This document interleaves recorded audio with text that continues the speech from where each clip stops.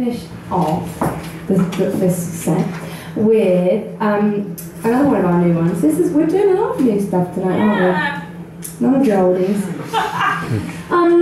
So this is a song called What I Know Now, and thank you. And it's basically about how much of a massive loser I was in school, and basically, it's sad.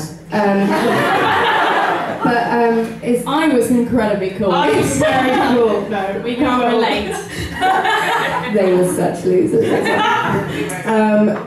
It's basically what and I think a lot of people get to this point in life where they've realised that at the age of 13, 14, those kind of horrible teenage years, you think everything that's happening is a be-all and end-all, and that's actually not at all. So this is kind of what I would tell my little 14-year-old self who's crying about things that really aren't that life-changing.